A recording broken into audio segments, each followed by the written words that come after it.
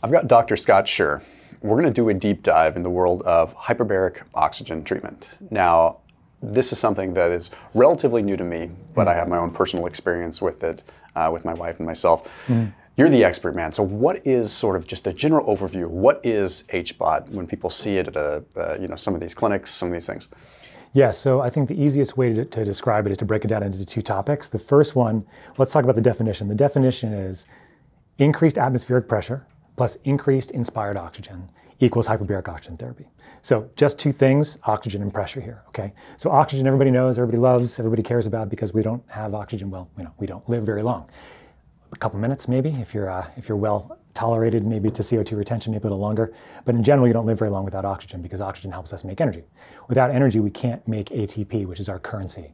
So we know oxygen is really important. There's only a couple ways to get oxygen into the system. Really, only one way, which is it's carried on red blood cells. So red blood cells are the type of cell in our body that carries the oxygen from our lungs when we take a deep breath or any breath, and then it goes through the rest of our system, goes through all our peripheral tissues and gets to our cells, and that's where we can make energy. So that's ATP, right? As we just said. So oxygen gets taken on red blood cells and gets carried everywhere. So what we all care about is oxygen carrying capacity. If you're doing anything in the world, especially endurance, but that's what people mostly think about, but even just working with your kids and lifting them up, you need to have oxygen carrying capacity so you can get oxygen to your muscles when you need it. So we're relegated to how many red blood cells are in the system and how much oxygen they can carry. So every red blood cell can carry 1 billion oxygen molecules. It's actually a huge amount. But you're relegated to the number of red blood cells that you have, unless you do a couple things. Number one, you can increase the number of red blood cells you have in circulation. Our favorite example, of course, is Lance Armstrong, taking a drug called Epogen, which increases red blood cell density, or the number of red blood cells that you have. Another way to do it is you can give yourself a transfusion. So these racers would do the same thing. They would, about 3 months before a race, they would take blood out of their veins, and then they would transfuse themselves right during the race, because then they have more red blood cells in circulation. So then you have more oxygen carrying capacity. But there's another way to get more oxygen in circulation that's not relegated to red blood cells, and that's in the plasma or the liquid of the bloodstream. The liquid of the bloodstream has many different things in it. It's mostly like a salt solution, like a saline solution, you'd say. And there's a huge amount of oxygen you can actually derive into the plasma, but you need pressure. So that's the second part of the definition. So hyperbaric therapy, we talk about oxygen, now we're talking about pressure. So pressure is, so we simulate the pressure you would feel under a certain amount of seawater in the chamber. And that pressure, so if you can imagine, if you're 33 feet below the sea, you're looking up at all that water is ridiculously heavy. And it's that heaviness that we actually simulate in a hyperbaric chamber that changes our physiology using physics laws. The main law we're talking about here is called Henry's law, if anybody cares. But Henry's law drives, well, what that allows you to do is drive more oxygen, liquid oxygen, into the plasma or liquid of your bloodstream. So now, instead of just having red blood cells saturated with oxygen, you have your plasma, and that can be up to 1,200% more oxygen in circulation. So what hyperbaric therapy is doing, increase oxygen, increase pressure, drive more oxygen in circulation, and then you have all this magic that happens as a result of all that oxygen getting it. I also put a link down below for 30% off Thrive Market. Thrive Market is an online membership-based grocery store.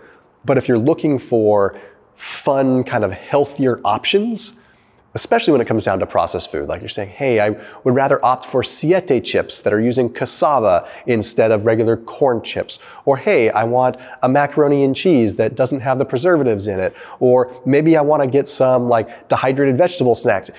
It's the place for you. And you can sort by different diet type and all this stuff. They've been a sponsor on this channel for years. So full disclaimer, yes, they're a sponsor, but you supporting them supports this channel. So again, that link is in the top line of the description for 30% off your entire grocery order, plus a free gift when you use that special link down below. Dang.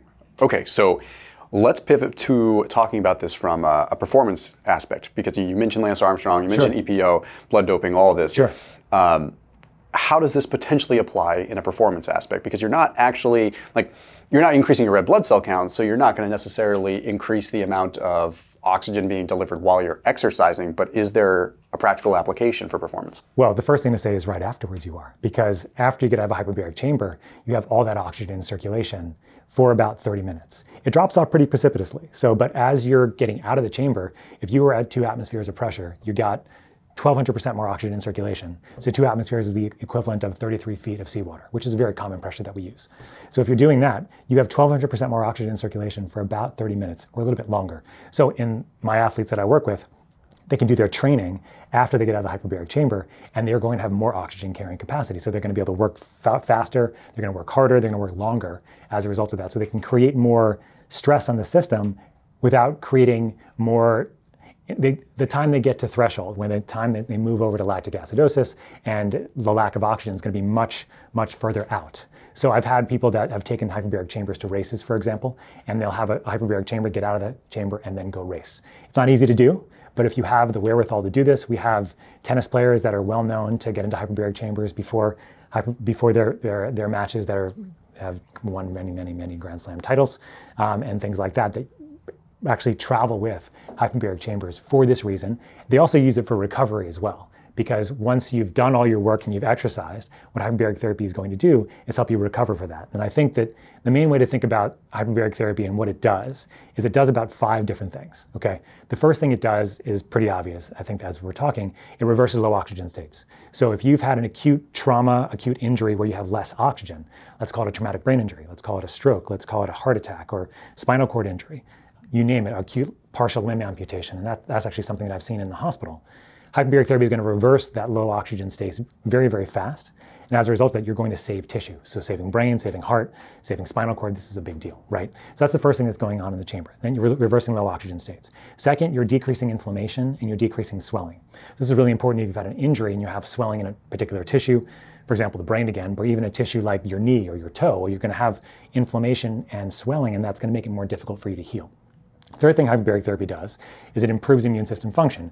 It starts creating an ecosystem where the types of cells that are required for you to heal start just revving up. So your neutrophils, your macrophages, and then those are types of white blood cells. And then it starts helping the whole process of healing, so you're revving up the whole healing process. So like in athletes or people that I work with that either have an injury or have surgery, we're getting them better between 30 to 70% faster, as opposed to just a regular healing. So they go back to their orthopedic surgeon after an ACL tear, or they go back to their plastic surgeon because they just had raccoon eyes, and they're not there for 2 weeks, they're there for 7. Like, that's a big deal for people, right? Maybe not raccoon eyes as much, I mean, vanity, but I mean, getting back on the field. It's real. Yeah, it's real, right? So you have reverse low oxygen states, decreasing inflammation and swelling, improving immune system function. You also have stem cell release.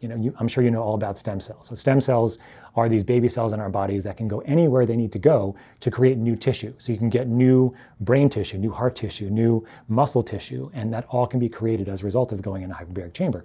The fourth thing, or the fifth thing it does, is that it's actually acute. It helps with infection, especially infections that do not like high oxygen environments. So you can imagine, if you are an athlete or a high performer, there's one of those 5 boxes you're going to check on a regular basis. If not 2, 3, 4, yeah. Yes, exactly, yeah. So, okay, so in that case though, are you blunting the adaptation that occurs from exercise? So if Good question. If going hypoxic is something where you trigger an adaptation that's allowing you to withstand, higher intensity, right? Do you blunt that? So is this something that could almost be used as an ergogenic aid, but you almost would not want to use it all the time because you would be blunting things? Or how does that work? Yeah, it's a really good question. So hyperbaric therapy is its own hormetic stress, because what's happening is you're creating all this oxygen in circulation. And as a result of having all that oxygen in circulation, you're creating waste products of energy metabolism, which includes carbon dioxide, but also includes reactive oxygen species. And so one of the ways that hyperbaric therapy works over the long term is actually creating a shift in what are called your epigenetics, your expression of various genes, and that happens through oxidative stress. But you make a really good point, because if you're looking to make significant gains, say it's a workout, for example, it's a really good example, you wouldn't want to use hyperbaric therapy right away, most likely, because you want to create that ability for the body itself to have that hormetic stress of exercise. Because what you can do on the hyperbaric side is you can use milder pressures that have less amounts of oxidative stress to help with the healing process and recovery after exercise. But you wouldn't want to do that right away. You want to wait about 3 to 4 hours after exercise to be able to do it. So I have athletes that'll use their hyperbaric chamber before they go to bed. Their recovery scores go through the roof because they've had a mild exposure somewhere between 1.3 and 1.7 atmospheres. For those listening, that's about 14 to 25 feet of seawater equivalent. And they just do that for 60 to 90 minutes, and their recovery goes way up. Their deep sleep goes up, their HRV goes up, because you're giving the body more of a stimulus to help the whole system just recalibrate itself. So one thing hyperbaric therapy does as well that I didn't mention is it improves flow. So it improves blood flow overall, but it also improves lymphatic flow at the same time. So you're helping with the detoxification process. So as long as you're thinking about like, what are your goals for training, then you can kind of just say, well, how am I going to use hyperbaric therapy to help me? Is it going to be before? I can use hyperbaric therapy before so that I can have more oxygen carrying capacity for my training after. Or you can use it where you're using it like later in the day, for example, and at that point you're using it more from a recovery perspective. Interesting. So, because I've always wondered if from, say, a lactate perspective, if you're training, like flirting with that lactate threshold there, I had always wondered, for instance, like, okay, does beta-alanine blunt that to a certain degree, right? Does it actually delay, or is it just delaying the inevitable? So with something like this, if you're using it before training, specifically, in that particular case, would that delay any kind of state there? Or is it just, you're pushing it hard, so it's all relative, right? You're pushing it harder, so you're getting the same adaptation because it's all rating of perceived exertion at that rate. Right, so your perceived exertion is going to change because you have more oxygen in circulation, right? So you're not going to reach your threshold until later. So the idea would be that as a result of that, you're able to do more work and create more change as a result of being able to do more work to get to that threshold. This is all, definitely this is not something that's been studied in major like randomized control trials. It has been like with my patients and the people that I work with and the athletes, there does seem to be significant benefits. And they'll see this in their training. They see that they can make more gains faster. Yeah, so one of the things that we've noticed in athletes and just in general is that hyperbaric therapy increases VO2 max. And VO2 max, of course, is your minute-to-minute ventilation, how much oxygen you can actually utilize per minute. And this is something that's a longevity marker, as you know. And so in some of my athletes, we're doing these longer-term protocols where, so I talked about hyperbaric therapy does everything immediately. Inflammation, stem cells, reverse oxygen, but this epigenetic shift, this is because reversing low oxygen states requires new blood vessels to form. So what hyperbaric therapy does is shift expression of genes that are responsible for increasing blood vascular growth. VEGF is a common one for people if they care. But angiogenesis, new blood vessels, so you're creating new blood vessels in the brain, new blood vessels around your heart, new blood vessels in your genital region, for example. When I give lectures, my favorite slide to show, I shouldn't tell this because it should be a surprise, but it's a functional MRI of a penis. And you look at blood flow before hyperbaric therapy and blood flow after, and it's significant. But like and a functional MRI just looks like a tube, like with colors, so you don't know what it looks like. But I always get a great laugh because I'm like, well, this is a penis, ladies and gentlemen. This is a penis. So everybody loves when you can say those kinds of words on stage, right? So, but anyway, so what hyperbaric therapy is doing, whether it's in the brain, the heart, the genital region, or your big toe, it doesn't matter. It's creating new vascular beds itself so that you can have sustained tissue there over the long term. And then in the heart, it's increasing blood vascular density so you have more capacity to maintain blood flow to your heart and not go into your threshold, into lactic acidosis, for example, or when you start having to stop doing what you're doing, you can go further as a result of having hyperbaric therapy create these new blood vessels around your heart in this case. So because you mentioned longevity there, so it's a good opportunity to kind of bridge that gap between sort of performance and longevity. And I have to ask one question. So when you say increasing sort of the vascularization, does that include like cartilagenic tissue where you're not getting a lot of blood flow? Like you look at some of these peptides, VPC-157, kind of doing that in areas that might not get a lot of blood flow. Yeah. Do you create potentially more blood flow to areas that don't normally get a lot of blood flow? You can. I mean, there's been some pretty good studies that looked at hyperbaric therapy and how it can increase collagen production. It can increase bone. When bone is healing, it has two different types of cells. It has cells that are responsible for breaking it down and building it up. Hyperbaric therapy increases the cells that help break or to build up bone as well. So we think that hyperbaric therapy, as a result of being able to create new blood vessels, does improve vascularization in some of these really tough to reach tissues, especially cartilage. But again, it has to be done in combination. So one of the things I'm always a big proponent of, I think, as you know, Tom, is that hyperbaric therapy is a fantastic tool. It can accelerate healing, it can decrease inflammation, everything that we've been saying. But the key, like in this kind of case with a cartilage kind of, so Tom, I think I'm a big guy on integrations, right? So integrations of other technologies with hyperbaric oxygen therapy, and then with cartilage specifically, you don't want to just think about hyperbaric therapy on its own typically. You want to think about how you're going to integrate it with maybe other interventions that are going to help with cartilage production. So like the peptides you just mentioned, maybe PRP or stem cell injections, and using that with, and integrating that in hyperbaric therapy, because the combination can be very, very powerful.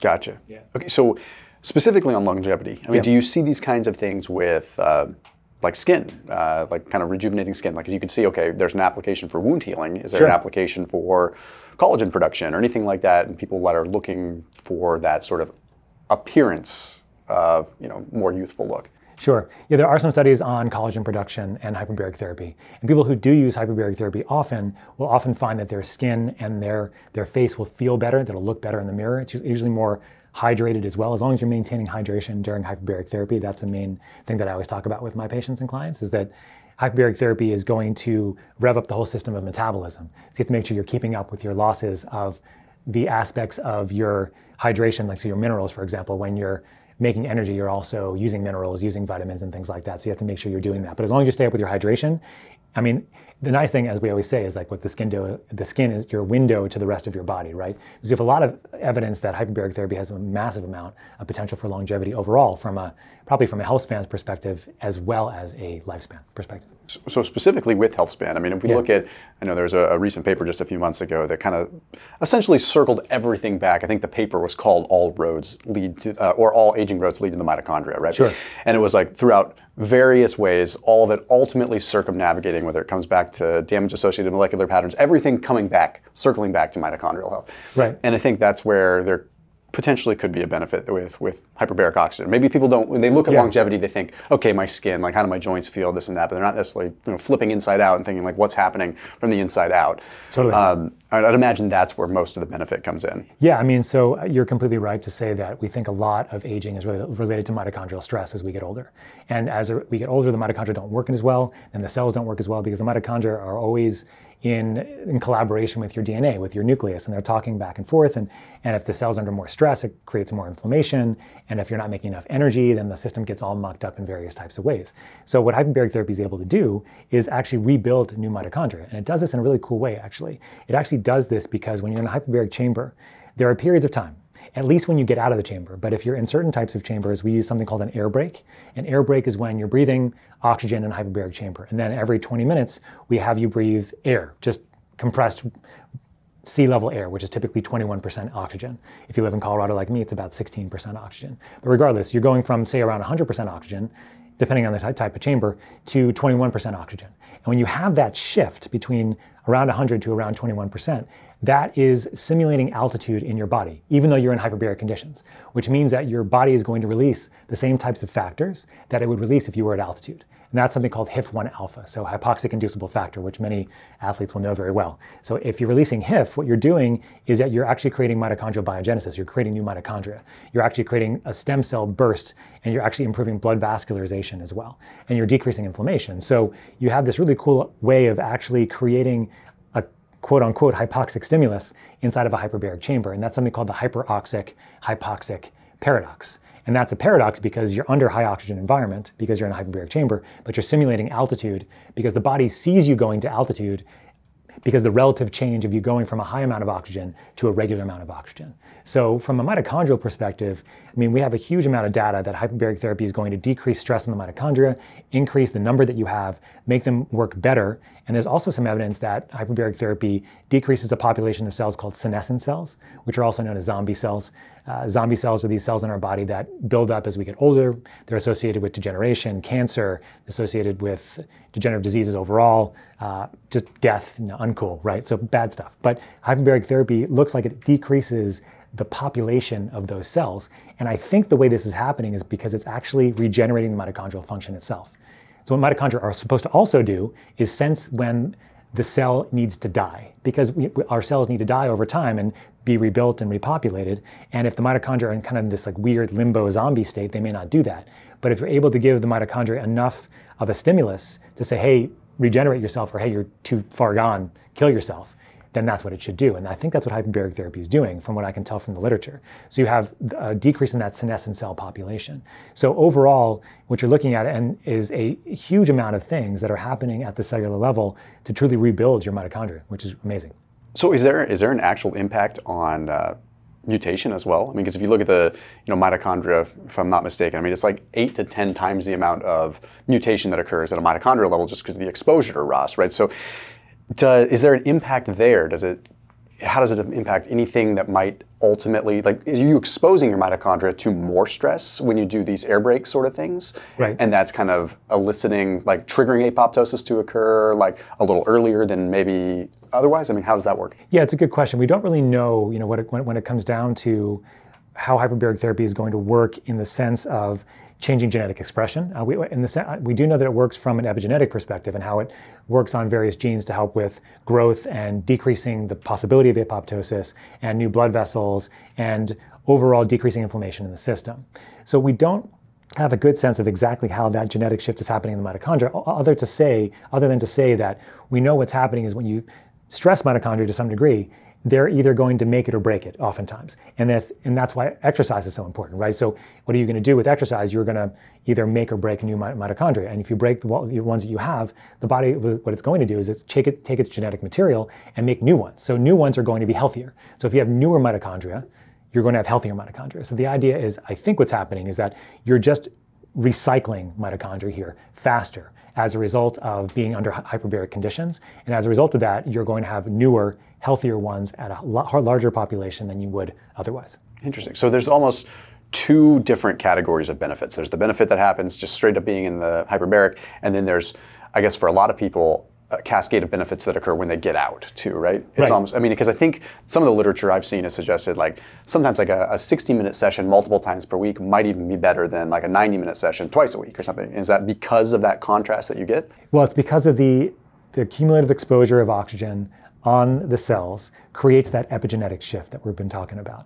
If you just have a couple exposures, it's the acute issue, the acute stimulus of hyperbaric therapy still exists. Everything we talked about, inflammation, swelling, stem cells, all that's going to happen, but you're not going to get the epigenetic shift. And with that epigenetic shift, you're going to get new blood vessels. You're going to get inflammatory markers that stay down, not just down for that particular day. You're going to have stem cells that actually mature into all these tissues. You're going to have areas of wound healing. And we talk about longevity. What is aging, but just an accumulation of wounds over time, really, in a lot of different ways. And so what hyperbaric therapy does in longer protocols, in these 5 days a week for periods of time, 20, 30, 40, sometimes 60 sessions, is that it can help the whole process of wound healing work better. So what you're having here is that the longevity benefits are really because, and these protocols that are 5 days a week, and as we're discussing, especially in the beginning, are creating these shifts and then helping you sustain those shifts over the long term. Interesting. Yeah. Okay, so let's make a little pivot that's still directed at longevity, but I want to talk sleep for a minute because you mentioned the lymphatic system and kind of the changes there potentially. Mm-hmm. What about the glymphatic system? It's something I've talked about on this channel quite a bit in terms of one of the reasons that I enjoy using a sauna at night is creating what's called that intracranial pressure and kind of helping the glymphatic system. It helps me sleep, right? Seems like I get more out of sleep. Are there changes that we know of to the glymphatic system? Can it help with sort of intracranial pressure? Does it help sort of the lymphatic system of the brain, so to speak? So we know that hyperbaric therapy, when it infuses oxygen in the system, does get oxygen in all fluids, including cerebral spinal fluid. So we know that we're hyperoxygenating the cerebral spinal fluid, and as a result of that, we're getting more oxygen to the cells in our brain. When we're making more energy in the cells in our brain, just like anywhere else, we have to have a place where all that waste can be moved.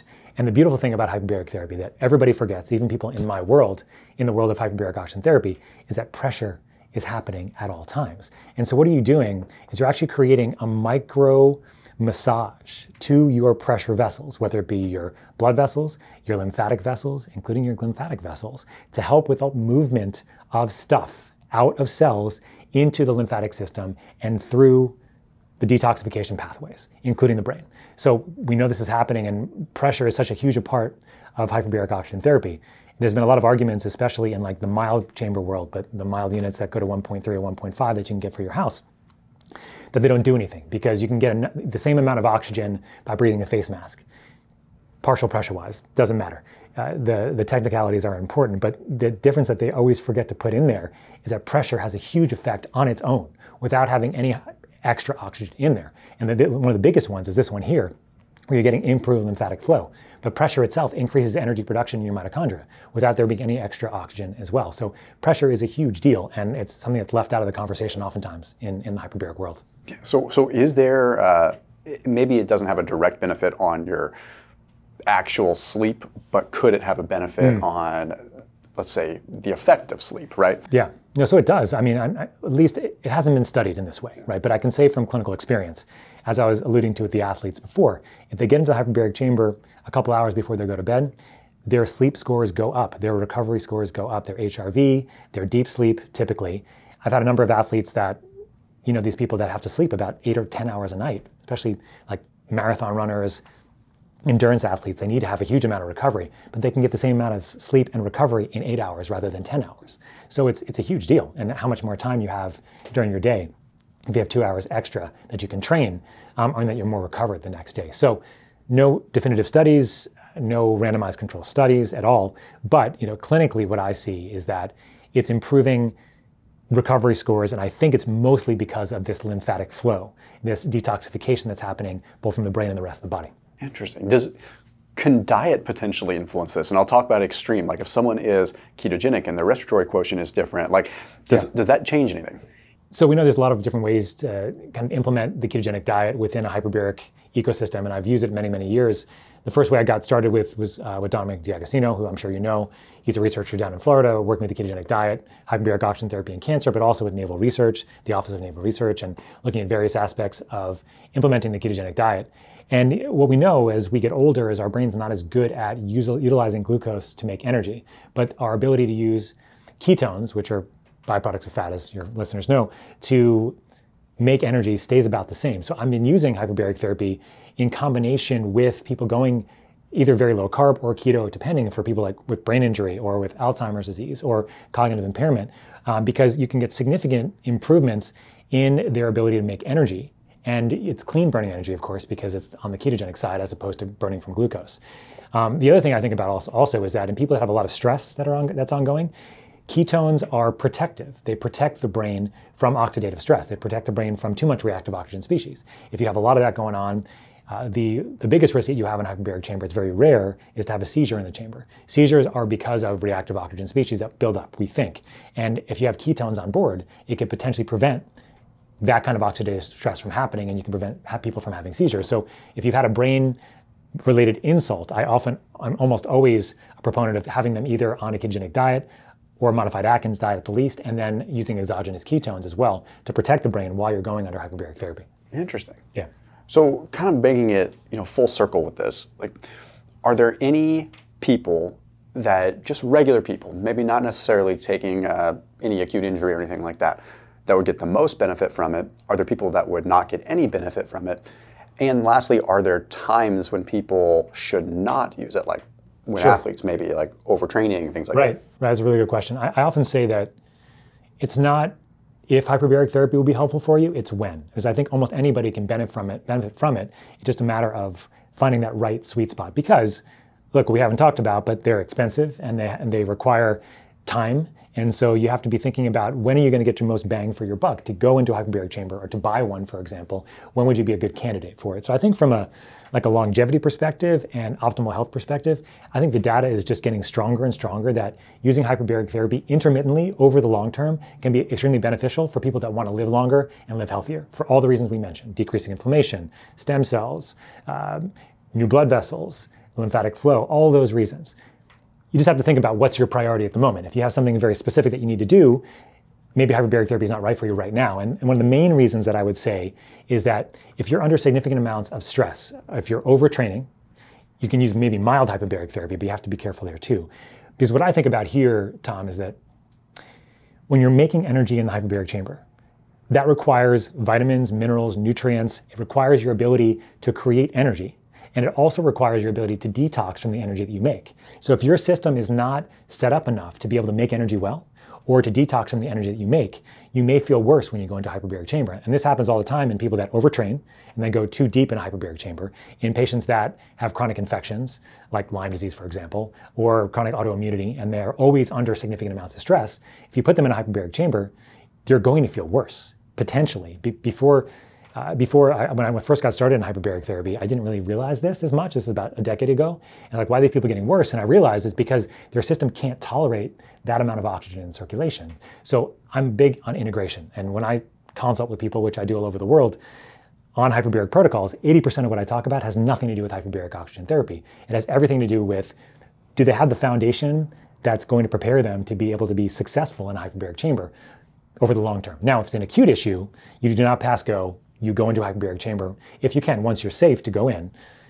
because it's going to help you with the whole healing process. But if you have a long-term goal, then it's really important to think about how you're going to optimize your foundation. What are the integrations that you're going to use? How are you going to build back your mitochondrial function enough that you can make energy, at least well enough that you're going to be able to do that, or you have enough antioxidant capacity so that you're going to be able to neutralize the oxidative stress that happens from being in a hyperbaric chamber. So that's kind of like the big category. When it comes to like more condition-based categories, if you're pregnant, you're not supposed to go in a hyperbaric chamber. If you have a fever, you're not supposed to go in one because it increases your risk of having a seizure in the chamber, especially deeper pressures. Very rare, but we don't put people in. If you have a history of lung disease, if you have emphysema, if you require oxygen already, you're not supposed to go in a hyperbaric chamber because your oxygen carbon dioxide balance is not as easily managed when you have more oxygen in circulation in a hyperbaric chamber. There are more that I'm forgetting. So, but it's basically, if it's pulmonary, cardiac, and neurological are the things that I think about. If you have any major issues in those areas, you may not want to go in a hyperbaric chamber right away. You may want to get cleared. In fact, everybody that goes into hyperbaric chamber should talk to somebody that knows what they're talking about before they go in, just to get a sense of their safety and also what kind of protocols that you'd want to do. What about sinus pressure? Yeah, so that's the last thing. So the most common is ears. So when you're under hyperbaric pressure, you're going to feel pressurization changes in your ears, just like if you were on a plane or a train. Of course, a plane is the opposite, right? A plane is 8,000 feet pressurized above sea level. We're putting you below, but you have the same pressurization in your ears. So the most common issue that people have is that they'll have pressurization changes or issues with their ears with pressurization. 95% of people don't have an issue.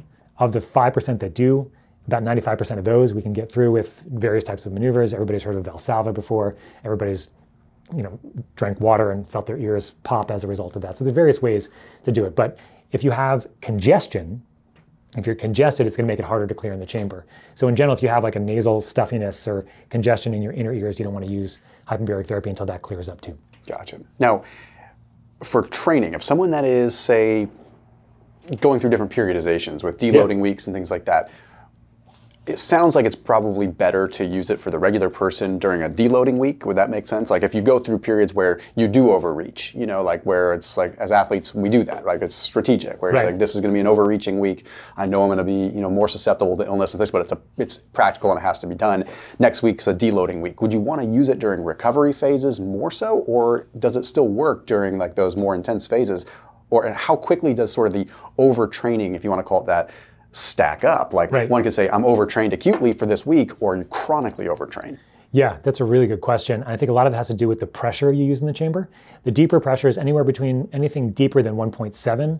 I don't use when people are in active loading or like building phase that you described, because that can create a lot of more oxidative stress in the system, and it may just be too much if you're going really, really heavy.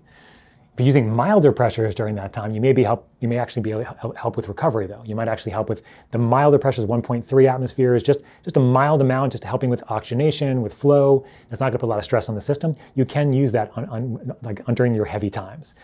When you're doing your more, when you're on your less heavy weeks, your preloading weeks, what do you call these? Or deloading. Deloading, sorry. Yeah. I'm not familiar with other terms. The deloading weeks, that's when you could potentially use deeper pressures to help with additional oxygen carrying capacity and do more work. But I would be careful when you're doing the bigger weeks, because you may create too much stress during that time. But everybody's gonna be a little bit different. It depends on like where they are in their cycle as far as how much overtraining they're actually doing. But in general, I mean, honestly, when people are really trying to build, I'm much more conservative with hyperbaric therapy and use it more like the 1.3 to 1.5, 1.7 maybe range for recovery only, because you're putting your body under so much stress already. Do I really want you to go in a hyperbaric chamber and then go immediately do your huge workouts? Probably not. I probably would focus more on the recovery side, because I want to get you ready for your next day so that you're ready and recovered so you can do that additional load as you want to do it. So that's how I typically would do it. When it comes to using hyperbaric therapy before doing workouts, I often do that more as kind of one-offs for people. So it's not something, if they were doing as much training as you're talking about, that I would typically do. Yeah, what would make sense, like if you say, hey, this is going to be, I've got a 30-minute short, I've got a 5K, right, or something like that, and I want to go, going for time, or like saying like, hey, like I'm going maximal lift in this case, or something like that. I'm going to have a short recovery or a Metcon. So with all that, man, first of all, where can everyone find you? But secondly, like where can people get their hands on like in-home units and things like that? Yeah, so my company is called OneBase Health. It's the number one spelled out, ONE Base Health. And I created this company about 4 years ago with a team because I really wanted to make sure that people had more of an ecosystem when they were looking at hyperbaric therapy, because you can buy chambers from almost anywhere these days, as you know. But where are you getting the chamber from? Who's the team behind it? Are they creating protocols? Are they creating safety measures? And so I created a team we create chambers now that have all those things involved in the ecosystem. We have a phone application with education. We have protocols that are built in there so you can figure out what you're gonna do before hyperbaric therapy, what are you gonna do during, what are you gonna do after? Because that's my whole framework. It's like, yes, you have this hyperbaric chamber, but what are you gonna do before, during, and after to truly leverage this technology? Because you have this amazing ability to do that and accelerate healing, but when are you gonna use your cold plunge? When are you gonna use your sauna? When are you gonna use your lights? When are you gonna work out? When are you gonna jump off a cliff? I don't know, whatever it might be. There's always various things that you can do. And I'm obviously always biased because you can use hyperbaric therapy in almost any way to help improve almost anything in this capacity when you're looking at performance, especially. So the app is there, the ecosystem is there. It's called OneBase Health. And I also do consults with people all over the world, and I help with education. So I work with clinics that are looking at integrating hyperbaric oxygen therapy with other modalities. It might be like a facility that has some of those things that I mentioned. It might be a professional office that's doing chiropractic care or naturopathic care, or it has various types of technologies. I help integrate hyperbaric therapy in that ecosystem as well. So OneBase Health is the company, onebasehealth.com. You can find me on Instagram at Dr. Scott Sherr. My company is at OneBase Health as well on Instagram. So those are the places I think mostly you can find me and get a sense of what I do. Perfect, man. Yeah. Well, as always, keep it locked in here on the channel. And Scott, thanks, my man. Thanks. See you.